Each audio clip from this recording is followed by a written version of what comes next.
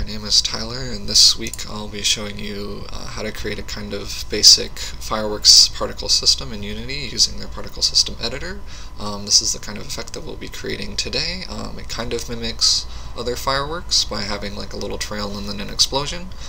So you can kind of build all of this to either create your own unique effects that are either more colorful, have more interesting behaviors, like firing off particles constantly, or just whatever you can think of. But this is kind of a basic system that you can work off of and kind of shows the basic animation for particles. So let's move that to the side and then make one of our own so we can show you how to do that. Let's reset the position so we don't have to move the camera too much.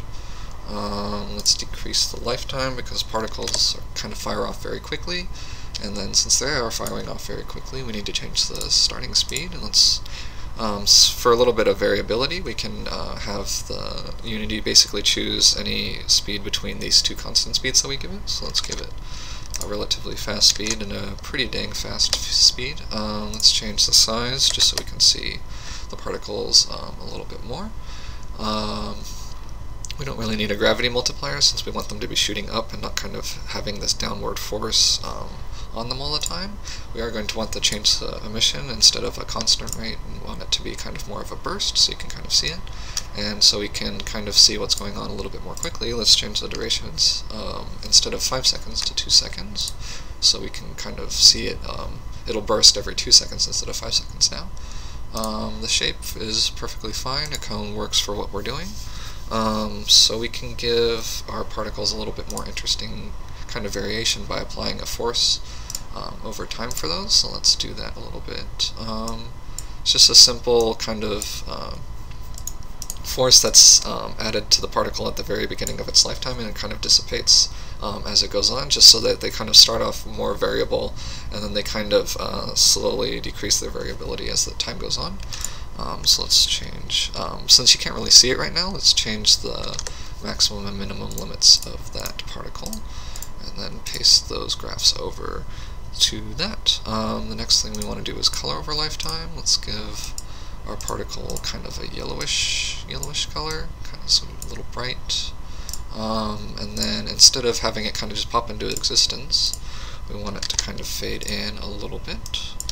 So we can do that. We do want it to not fade out because the explosion effect that we're going to do later is going to kind of hide that a little bit.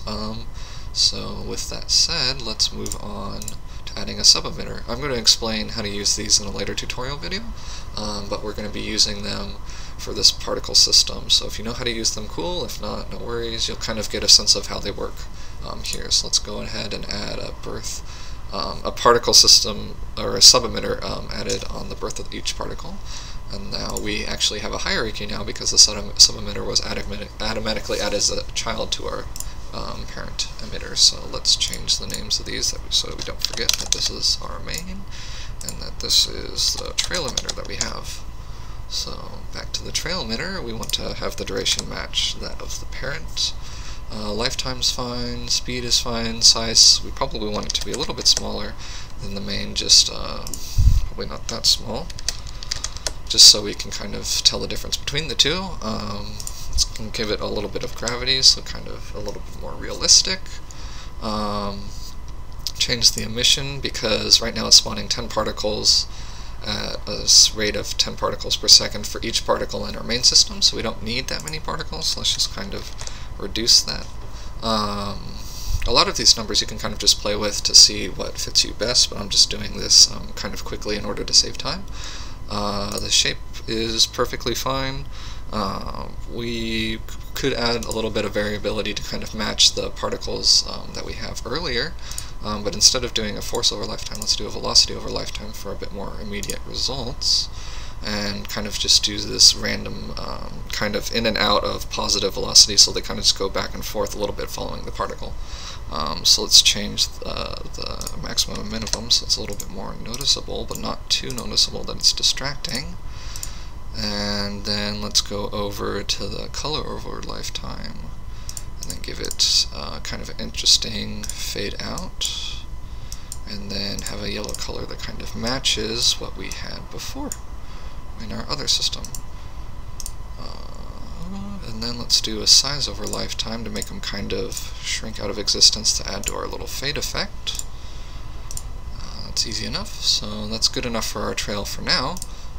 Let's move on back to our main, and then add the little explosion effect by adding a death sub-emitter. So let's change this one's name to explosion. Match the duration to our other particle, have the lifetime be way shorter because explosions don't last that long, and change the speed because explosions kind of have a very dramatic speed. The size could have it a little bit smaller just so we can see everything that's going on. Give it a bit of gravity just so it's a bit more realistic. Actually, let's make that a lot of gravity. And then moving on, we want to change, we don't need 30 particles per particle of our main system because that's a little way too many. Even 20 is a bit much, but I'm just doing this so you can kind of see the particles in the video a little bit more. The shape is perfectly fine, it's matching kind of what our initial particle looks like, so that's kind of what we want it to have. We want it so that it kind of matches that ball so it explodes out from the ball, or at least looks like it's exploding out from the ball.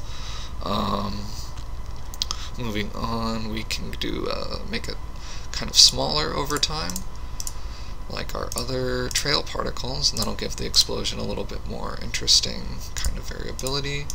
And then let's change the color. Actually, let's have two different colors to make it a little bit more visually interesting. Let's have the first one just be a bluish color, and then we can have that one fade out over time, but we don't want it to fade out too quickly, so let's change the alpha kind of a third or 3/4 in the way into its lifetime so we can kind of see it a bit better. Then copy that over and then change the color. Let's see, let's have a yellowish particle to match kind of our trail emitters. And well, there you have it, a simple kind of particle system that shows the basic animation for fireworks and can work for, I don't know, a game or a video or something. It should be enough of a base for you to work off of. That's about it for this video. If you have any questions, let me know in the comments, and I'll see you next week.